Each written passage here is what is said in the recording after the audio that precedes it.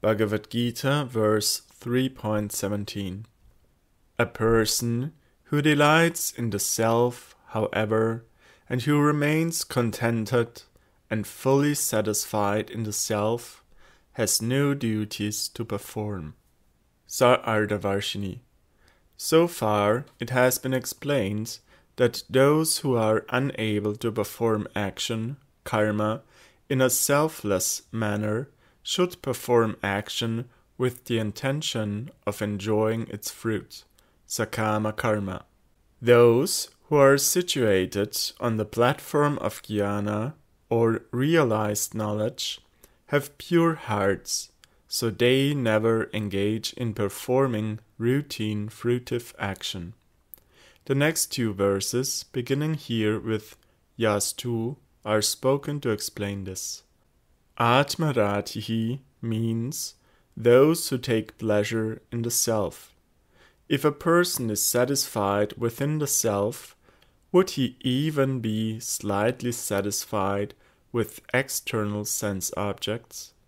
In response to this, Shri Bhagavan says, one who is satisfied within has no need for external sense pleasures, and is therefore not obliged to perform prescribed duties.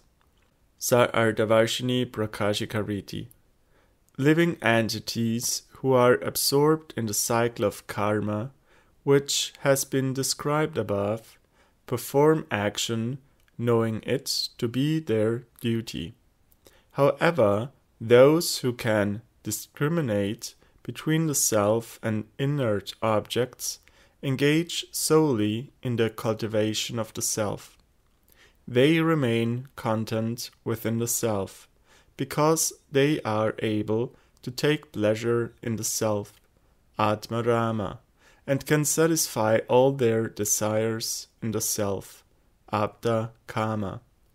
Such exalted personalities are of two types. First, those who seek the soul through transcendental knowledge, Jnana Yogis, and second, those who cultivate the path of pure love for the Supreme Lord, Bhakti Yogis. Personalities like the four Kumaras, Sanaka, Sanandana, Sanatana, and Sanat Kumara, are considered to be in the first category, while personalities like Sri Narada fall in the second. They do not perform their prescribed duty, although they know it's obligatory. Instead, they maintain their lives by performing acts that are favorable to bhakti. Becoming free from the cycle of karma, they search for peace in the form of love for Bhagavan. Although they perform all sorts of activities, they perform no material action. Therefore, their activity is not called karma, but in accordance with their specific qualification, it is called jnana or bhakti. It is also said in Mundaka Upanishad 3.1.4, Atmakrita Atmarati Kriyavan Esha Brahma Vidam Varishtahaha.